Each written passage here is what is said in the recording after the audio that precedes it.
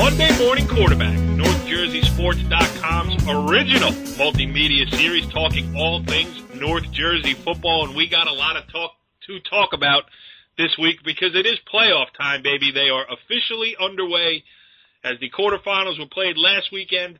The semifinals will be played this weekend. We are a little late coming to you this week because of the continuing season of technological discontent that I have been experiencing here at the NorthJerseySports.com world headquarters. But all that being said, I am Corey Doviak, being joined by my illustrious panel of experts, starting with our guy, Jimmy Avitabile. Jimmy, what's going on? Not much, Corey. How you doing? I'm doing all right, and I know you are a football guy, so you had to be enjoying yourself this past weekend. Yeah, it's the best time of the year by far. Even with this weather now? It's Northeast football. It's Big Ten weather. Here we go. Also being joined by Brandon Gregory. What's going on, Brand? Hey, buddy. How are you?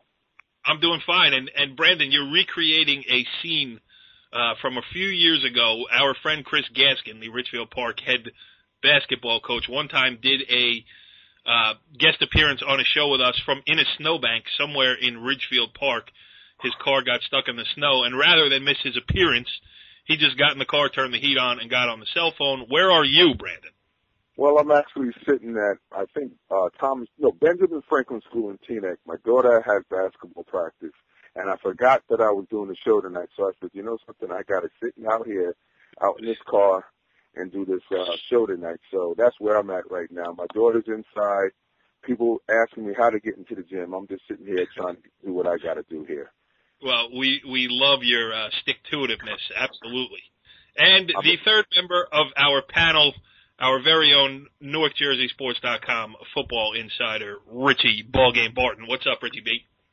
Not much, just ready to listen to some interviews, talk some football, and enjoy the night. Did you say interviews? That's right. We got some because our guys were out and about.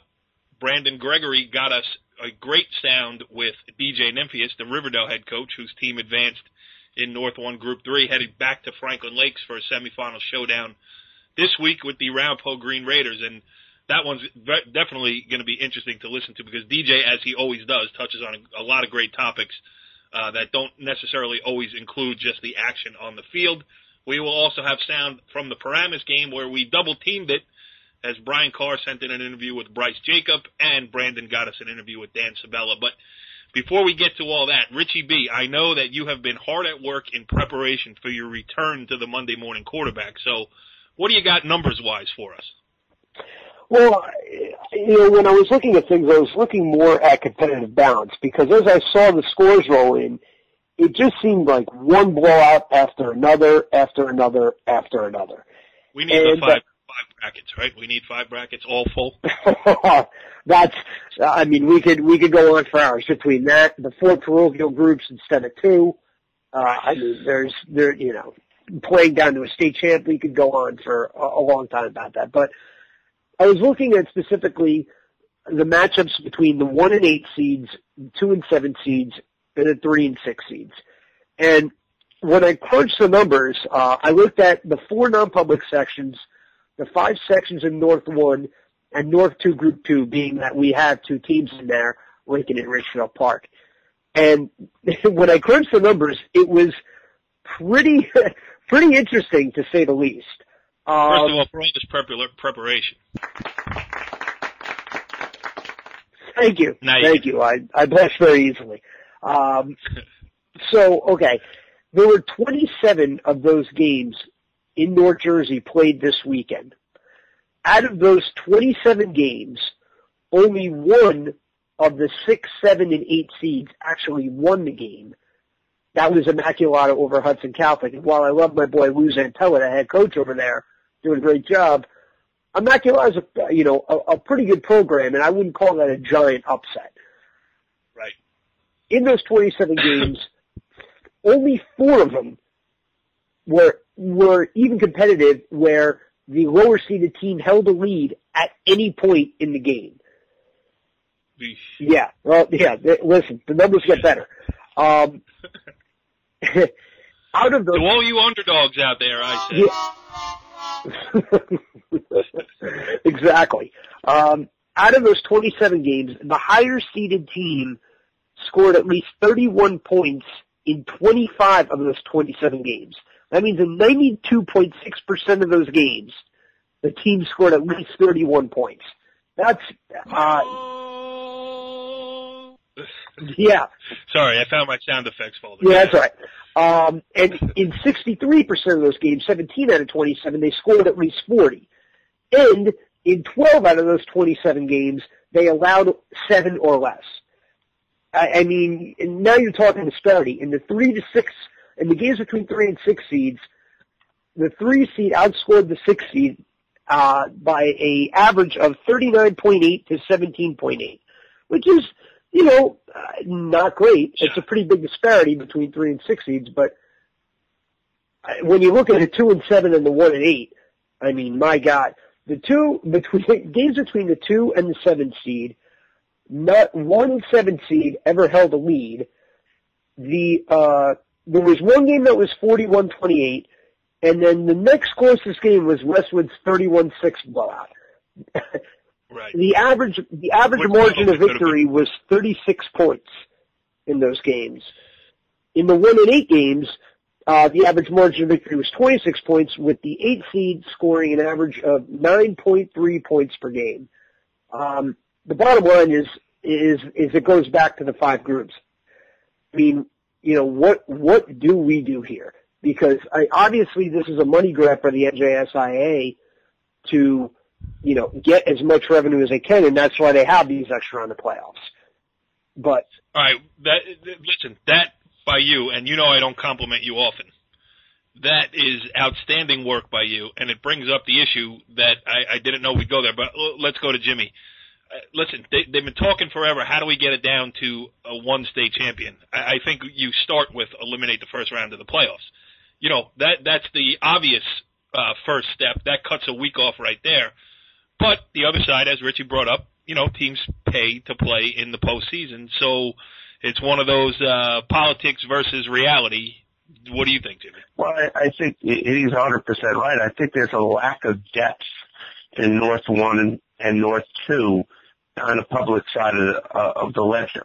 I also think, obviously, parochial football, you have your 4 or 5 powers, and then that falls off the table. If you look at the Central section, you had number 1 seed Hopewell Valley get upset by an under 500 8 seed in Ocean Township. And you also had in the South section, Camden, a 1 seed, get knocked out. So I think the depth in Central Jersey and Southern Jersey of the public side of the house is a lot stronger, and that comes from the more regional schools in those sections compared to one single towns in the north. Yeah, and if you look, Ocean Township playing a Shore Conference schedule against Hopewell Valley, which doesn't. I mean, you know, the Shore is competitive week in, week out, and, you know, not knowing much about Ocean Township, but I'm sure if I looked at their schedule, they played A, good teams every week, and B, we're probably in a bunch of them. Yeah, and Coach Fred Stengel was the offensive coordinator down there. They actually lost their best player 2 weeks ago with a broken leg, so they were without their best players, still went out there and beat the 1 seed. Yeah, that's crazy. Brandon, you got anything to add to this? You know, nothing else needs to be said. They've done a good job, you know, Jimmy and Rich, with their homework, and there's nothing I need to add on to that, you know.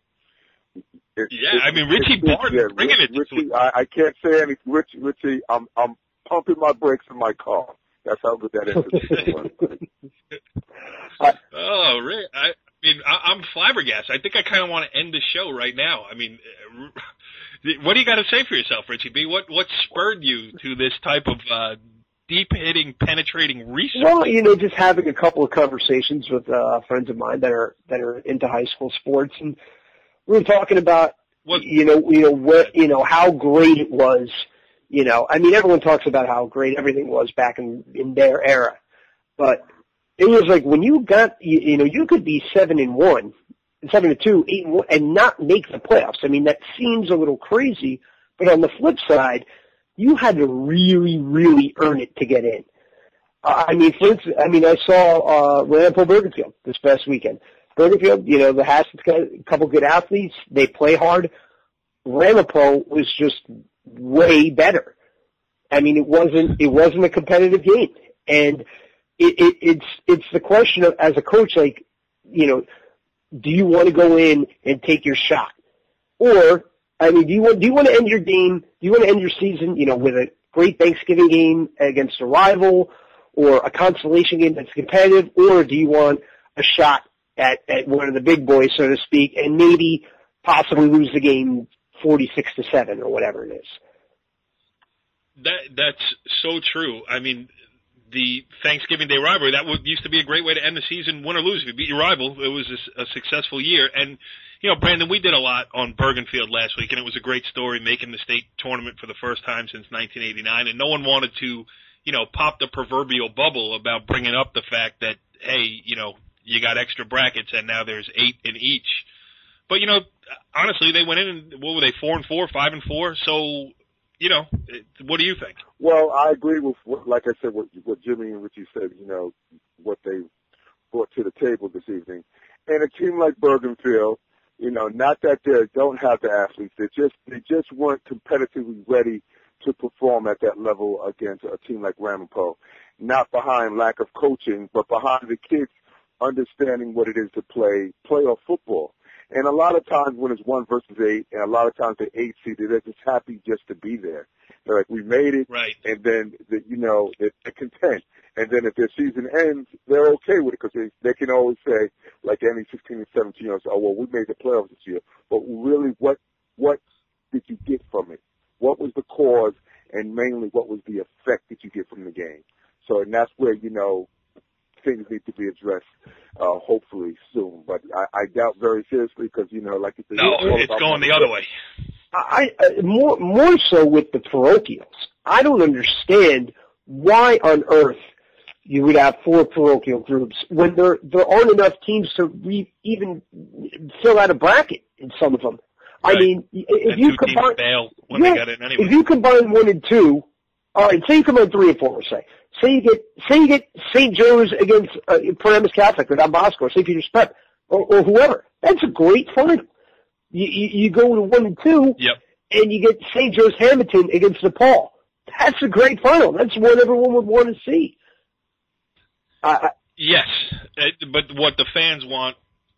Well, you know what, though, in high school football, it's not really about what the fans want. It's about what the parents want. And the parents want, and the kids want to play in a state final. So if there's, you know, double the teams in the state final, you're keeping more people happy, as we've talked about. All right, we could talk about this all night. Maybe we will, but let's get into some of the action that happened last weekend before we move forward. And I should mention that with our picks last week, in all of the ones that we picked, 1, 2, 3, 4, 5, 6, 7, 8, 9, 10, 11 brackets, we all chose champions, and none of us has yet to lose a champion. So there's first blood has not been spilled yet in the NorthJerseySports.com playoff prediction challenge. So where I'm going to start here, I'm going to start in that North 1 Group 3 because we've talked about it a little bit already, and I want to get to that DJ Nimphius interview. So let's just run down the scores. Number 1, Sparta beat West Milford 33-0. Mawa ended Garfield's brilliant season 30-14 in the 5-4 game. That was by the seeds, that was an upset. River Dell beat number 6 Lodi 49-14, and as we mentioned, Ramapo took it to Bergenfield 51-15. But River Dell will get a return trip to Franklin Lakes, but our very own Brandon Gregory caught up with Riverdale head coach DJ Nimphius after that win, and this is a good interview. Here it is. This is Brandon Gregory from NorthJerseySports.com on the sideline after Riverdale's 49-14 win over Lodi. Coach DJ Nimphius. Coach, you haven't played Lodi since the mid-2000s. Was it difficult getting ready for tonight's game? We had a little bit of a short week, but, I think we had plenty of film on them. You know, I've had the good fortune, I coached against them for 12 years when I was at Glen Rock. So I think that probably helped us out a little bit. And, it was our normal practice week. We worried more about ourselves than the opponent, and we came out and we gave a relatively good performance. Coach, watching your team play tonight, they're always well prepared in all 3 phases of the game. What fundamentals do you and your staff believe in game to game? Well, the game still comes down to being able to align to block, tackle, pursue the ball. You know, we spent a lot of time this week on block destruction, trying to make sure we came to balance and pursued the ball and redirected, because they had some really good players that could run around with the ball. We really weren't good in all the phases because we gave up a kickoff return for a touchdown, and that's just inexcusable. And we kicked the ball to the wrong kid who we said we weren't going to kick it to all night. We kicked it to him every single time tonight. But we've got to improve in that manner. But we're pretty much, a fundamental football team. I think, Brandon, at this time of the year, I think the greater concern has to be your fundamentals and what you do, rather than, schematic things kind of come to you. Your scheme is what you have at this time of the year. It becomes about players. But for us, we're going to spend an inordinate amount of time on the fundamentals of the game, and that's, that seems to help us a lot. I believe that's what the game is all about. So. With the play of your quarterback, Dylan Conley, being such a huge part of the team's success this year, where do you see him at this point during the season? And like any head coach, what do you want him to get to improve at moving forward in the playoffs? Dylan prepares so meticulously. What I always say to him is, Dylan, you got to let the game come to you. There's times when Dylan tries to do more than he needs to do. And the game is starting to slow down for him because he's gotten much more comfortable with what he's doing as a quarterback. And I think the kid obviously has tremendous ability. He's a wonderful kid. He's such a hard worker. And what we expect from him pretty much is what I think every coach expects from a quarterback: take care of the ball, make sure he knows what everybody's doing, and go out there and play your tail off. Last question, DJ. How much respect do you have for the coach on the other sideline tonight, Pat Tirico? He's led Lodi for over 30 years, has over 190 wins. How much respect do you have for him, as not so much as a coach, but as, just as a person in what he believes in Lodi football? Well, I think there's a few things that we want to look at with that. First of all, Brandon, you coach track, and if you look at Lodi as a school district, the amount of pride those kids have in where they grew up, which is where Pat grew up. It won't be a good day for Lodi when Pat decides that he's had enough and would like to do other things. He's a gentleman. He prepares his kids very well. The kids believe in him, and he really is. I mean, he is Lodi, and you really respect that in small towns. I mean, let's cut to the chase. His quarterback's pretty good. He's got two really good players over at Bergen Catholic. Now, we all talk about kids going to other schools, but that's not easy. He had to change his whole offense in one summer because his quarterback last year left at the last second, and that's a rough go, and I think he's pretty good offensively. They're always going to be well coached, and he gets a great feel for what his kids can and cannot do. And, I have all the respect in the world for him. Thank you, DJ, for a couple of minutes of your time. When DJ Nimphius says, let's cut to the chase, I perked up a little bit because I knew something good was coming. And he cut to the chase, man. Brandon, I would tell you what a good job he did, but maybe you should tell us. How'd you do on that? Something, in talking to DJ, I want to always be prepared, because I know he's going to come up with some well thought out answers. And, in starting to understand, North Jersey football and being out on sidelines, I think it's important that sometimes that we talk about the people in these towns like a Pat Tirico and the coaches that stay in these towns for long periods of time to build up these programs and try to make it something that the people in the community can look forward to. And Coach Tirico has been there, like I said, for over 30 years. So Lodi is important to him, and I think those are some of the values that are not being placed out here in today's society, And I think I'm glad DJ said what he did say, because Lodi is important to that man, not what the football team brings, but what he knows what Lodi needs. And that's what football is and certain other sports bring to a town. And Pat Tirico speaks volumes as far as what Lodi should be proud of through the years that he's been there. I second that. Jimmy, your thoughts? You're a Lodi guy, although not a Lodi high school graduate, but that had to hit you too a little bit. Oh yeah, I mean, growing up in town, when I grew up in the late 70s and early 80s, Lodi was known for baseball, and the football program struggled year in and year out. Pat was an all-county player at Lodi High School, went to college, came took the job in 1983 or 84, and, you know, within 6 or 7 years, they had won a state championship.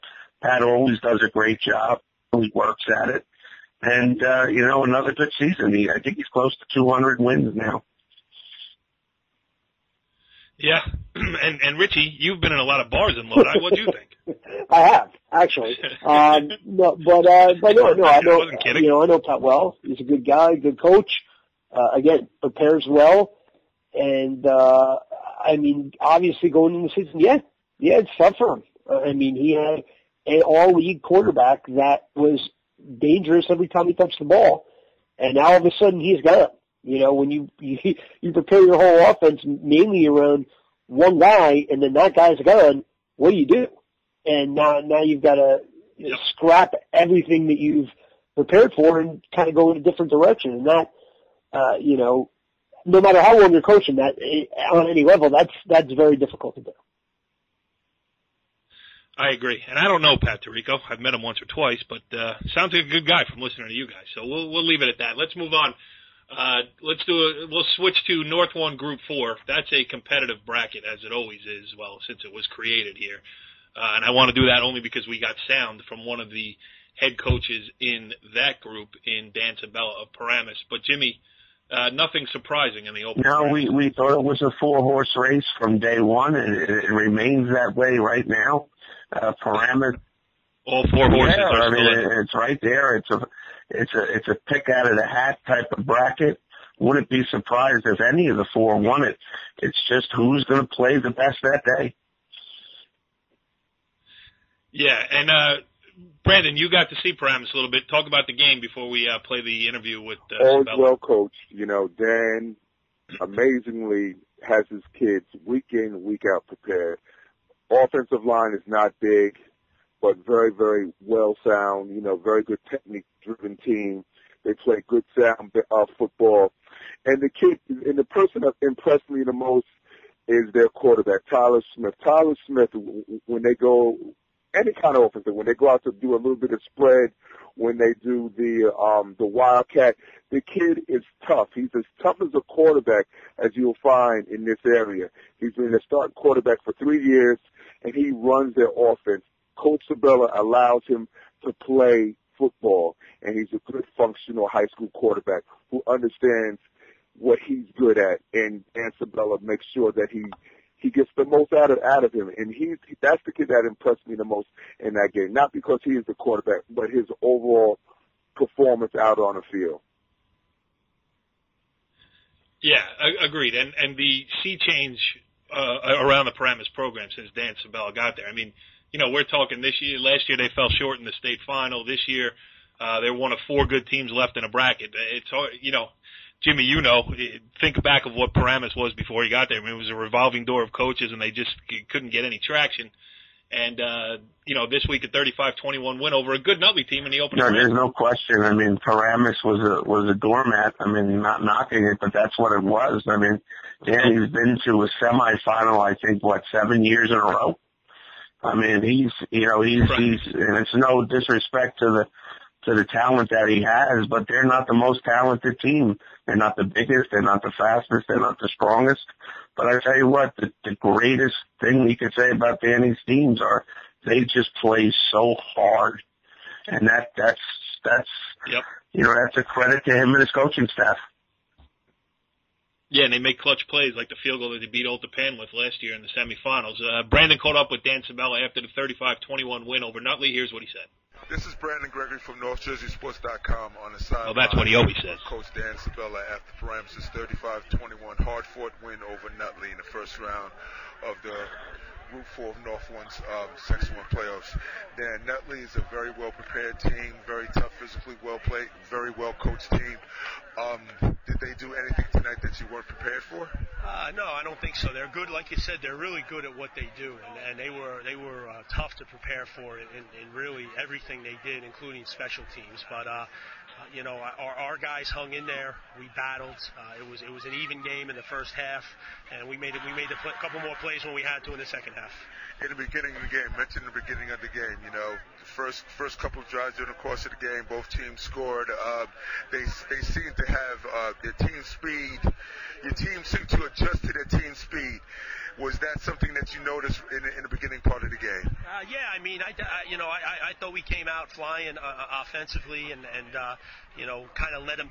Then you give up a big run like that, and momentum turns. So definitely there was some adjustments, especially with their option game. Sometimes you gotta settle in a little bit. I thought we did that defensively, and I thought our offensive line and our backs, made some plays in the second half, and anytime we kind of answered back with our big runs, which was got the momentum right back. I consider your team some of the best coached teams year in and year out. You get the most out of your kids. They are really tough grinders. What is the most important part to making a good football team in your years of being at Paramus? Well, this team starts with the seniors. We've got a really tight senior class that really cares about each other and believes in playing unselfish football and loves the game. And it starts with the preparation. This team was, as we said, was tough to prepare for, and our kids worked all week and got it done. But you know what? They love each other and they play for each other, and I think that's some of the nice compliments you gave them. I think that's what you see when you watch them play. Last question, Dan. Tyler Smith has been your 3-year starter at quarterback. When you started him in your sophomore year, I know you were a little apprehensive and you were wondering if he was going to be able to handle the rigors of being what you expect from a quarterback after having John Robinson here for a couple of years. Where has he gone from his sophomore year to present date in time, leading you to your next opponent next week, sir? Tyler Smith's a winner. He comes. He wants to win. He loves to compete. And it's time we get Tyler Smith and the rest of these seniors a ring. First of all, I want Jimmy to comment. How about Brandon's interviews this week? I mean, it's just, what do you say about that? He's ready to move up the ladder as far as I'm concerned. He is. Or NFL Today, somewhere. So, great question. No doubt about it. Yeah, I mean, Brandon, and to think you're sitting in a car somewhere in a parking lot at Ben Frank Middle School in Teaneck. Freezing my you-know-what off. Oh man, that was good stuff, man. You had their attention and they had yours. So I really think that those interviews were the two best that you've ever done here. Maybe other than the Jerome Smith one, the Jerome Smart one that you and I did together. Yes. We remember how that one turned out. So. Great stuff there. Quickly, on the other side of North 1, Group 4, as expected, Pascack Valley rolled over Passaic Valley. Old Dapan, well, Demarest played much better this time around than they did the first time they played them, but still a 49-19 victory for Old Dapan. That sets up 1 Pascack Valley against number 4 Old Dapan on Friday night, and number 3 Paramus visits number 2 Roxbury. This weekend as well. And Jimmy, I know Roxbury has been one of your favorites all year. Give us a quick word on that. You talked about Roxbury. First of all, it's a tough place to play. Coach Sabella has to take a long trip out to Succasauna for Roxbury. They're coached by Cosmo LaRusso, an outstanding coach. A wing to the attack. They can run it. They're very physical. They can also throw the ball this year, which adds to the tough stopping them defensively. I think it's going to be a hell of a football game with Paramus. I picked Paramus to win the bracket. I think Paramus will find a way to get it done. Yeah, I'm rooting for him. I'm rooting for him anyway because we don't cover Roxbury, even though I used to cover Cosmo LaRusso. All right, let's move on to another bracket here. And we always get to the parochials last here. We usually go in size order, but let's move them up a little bit this week. Let's talk about non-public Group 4. Paramus Catholic, obviously with the bye, which sets up the rematch with Don Bosco Prep in the 1-4 game this weekend. And Bergen Catholic kept rolling 49-20 over Paul VI. St. Peter's Prep took care of business against Seton Hall Prep. So just as we expected, you got the Big Four in the Final Four. Paramus Catholic, Don Bosco, Bergen Catholic, St. Peter's Prep, and Richie Ballgame. Bergen Catholic making another trip. Yeah, well, they better start a lot faster than they did the last time they played St. Peter's Prep. That's for sure. I mean, I think it will be a more competitive game. Bergen Catholic is definitely playing a little more ball control now. I think they're playing with a lot more confidence now than they did in that game, and really the expectations are kind of off of them. They've gotten blown out by Prep already. Let's face it, with Garantano being hurt, they've really exceeded expectations. They've had a couple huge wins, and now they're going with, I mean, as good of a season as they've had, they still go in with absolutely nothing to lose. All the pressure is on St. Peter's Prep, but, you know, on their home field, you know, having been, you know, kind of the younger brother, so to speak, in this section for, you know, the last 7 or 8 years, you know, this is their year. They know that too, and they know that they can't start slow and just expect Wimbush to get hot, because you never know what happens. I mean, you know, last year in the title game, you got hurt, and then all of a sudden, completely different game. I think Prep is going to get out there quick, and they're going to have to, because if Bergen Catholic can gain any traction and any momentum, now all of a sudden, you know, does St. Peter's get tight? And they haven't really had to experience that with anyone they've played in state so far. Yes, and Jimmy, Paramus Catholic Don Bosco Prep. I just kept waiting all season, the last 4 or 5 weeks. I've spoken to Brandon numerous times, waiting to see the improvement in Don Bosco. And I stood home last Friday night. I watched that game against St. Augustine Prep. Obviously, they did not prepare for St. Augustine Prep. They were preparing for Paramus Catholic last week, but I just don't see any improvement in them offensively. And I'm kind of bewildered why. Is it the coaching? Is it the quarterback? Is it the offensive line? Is it the injuries? And I just don't see a way that they're going to get better in a matter of 4 or 5 days. I think Paramus Catholic, if they stay clean, if they don't turn the ball over, if they don't get a punt blocked, I think they win again. Yeah, and you know, as bad as the loss was that they suffered against St. Joe's, you know, sometimes a loss ain't all bad. You know, refocuses people. Go ahead, Rich. No. What I was going to say is this, is, again, it's not that they lost, it's how they lost. You know, because coaches can beat into your head all the time, you know, you got to stay on your blocks, you know, just some little things that when you hear over and over, sometimes it doesn't, you know, it falls on deaf ears. But after you lose a game like that and just get flat out embarrassed, you know, then your ears start to perk up and you realize, hey, you know, we're fighting for something special here. We've got teams that are coming after us. And if we don't respond to that, we're going to be the ones at the end of the season saying, you know, what if we did this? What if we did that? Yep. All right, we can quickly touch on the other parochial brackets. I mean, in Group 1, it's obvious that St. Joseph Hamilton and St. Mary are on a collision course for the final, and you know, it might be a little car wreck at the end, but St. Mary's still undefeated, and you got to give them credit. They keep plugging away, and they're looking for their shot at St. Joseph Hamilton. We talked about that bracket last week, and I don't think anything has changed. Anything has happened to change our opinion there. We all picked St. Joseph Hamilton to win it. And I should mention, the last thing I should mention about non-public Group 4 is that all 3 of you guys picked St. Peter's Prep. I picked Bergen Catholic. So there will be a change in the standings one way or the other when we reconvene for next week's show. Non-public Group 2, again, nothing has changed. We got DePaul as our local team in there, the number 2 seed, 50-0 over Gloucester Catholic in the opening round there. So, by the way, that's a winless Gloucester Catholic that was in the playoffs. Continue. Yes. Right. 50-0. Well, for a team without a win, they kept it close. They only gave up half 100. And non-public Group 3, again, pretty much chalk there. Del Barton had a bye. They'll play St. John Vianney. St. Joseph of Montvale. Camden Catholic scored 32 points on them, but again, Jimmy, that could have been a case of them kind of, you know, little euphoria, and then if you look at the box score, they scored 24 points in the fourth quarter. You know, probably against a second team. They're going down to play Red Bank Catholic on Friday. That'll be a competitive game for a while. I see St. Joe's going through that.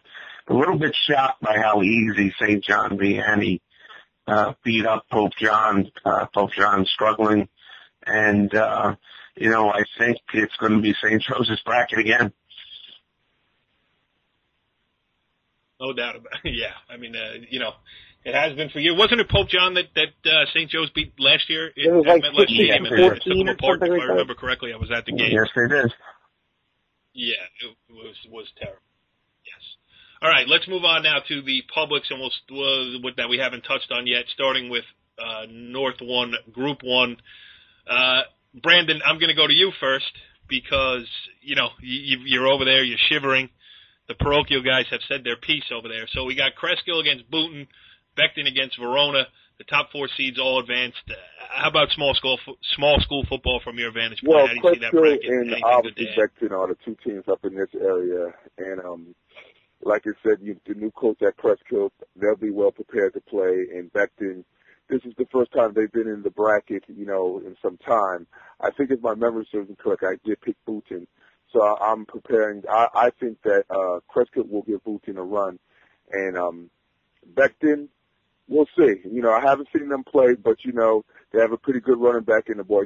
I can't say his last name. Flores, I would assume so. Flores, however they say, and we'll see. We'll see.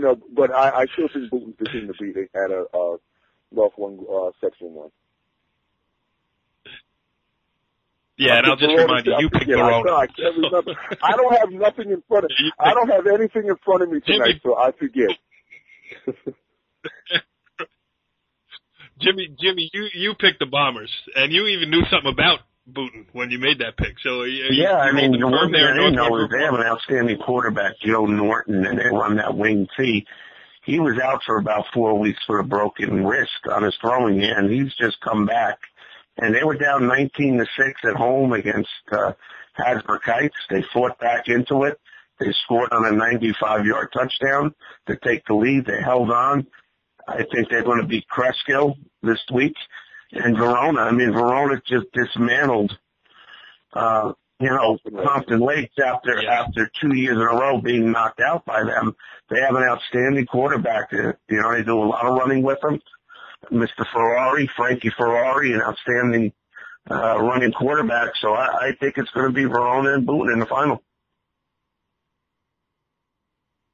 Yeah, and Jimmy, when you say a quarterback in the wing T, it just goes to show you that there is really no need for a throwing hand. All right, moving on now. North 1, Group 2. You got, again, it's chalk.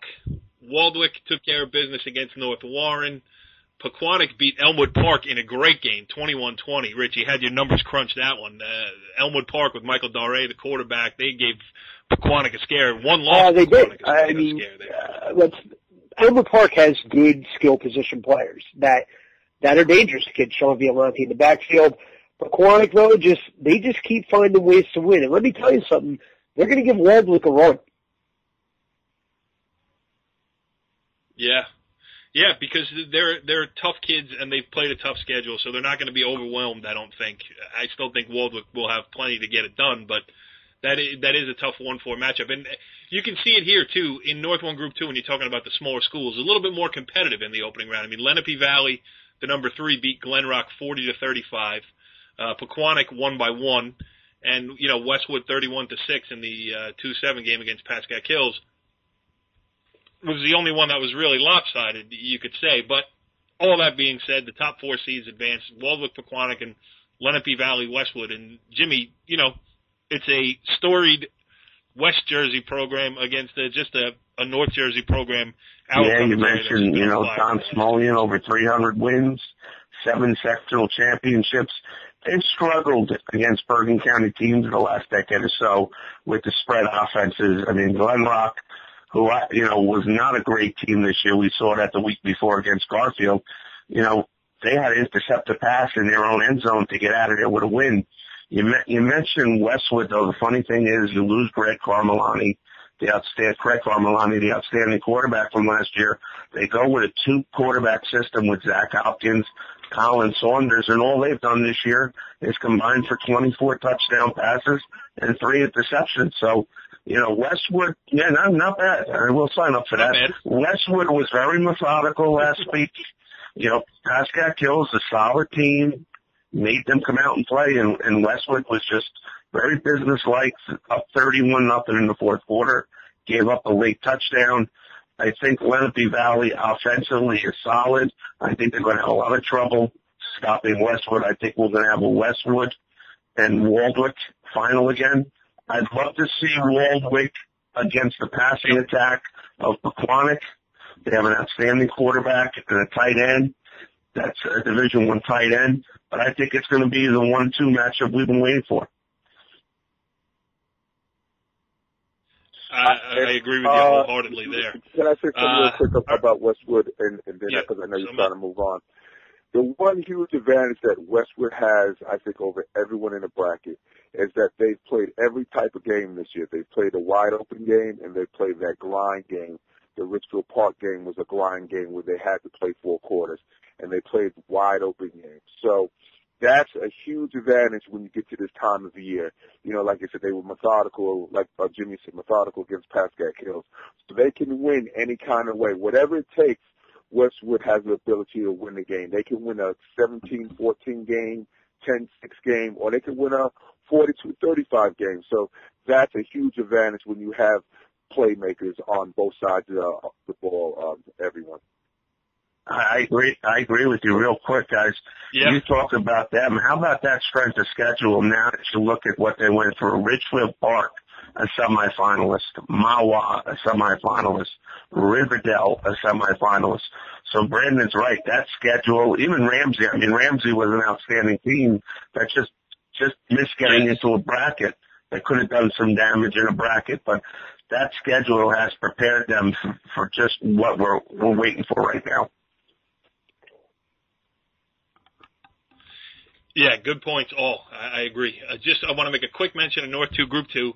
It's Mountain Lakes, Ridgefield Park, the aforementioned Scarlets. Whatever happens there, it's a great run. They're up against probably the best Group 2 team in the state in undefeated Mountain Lakes.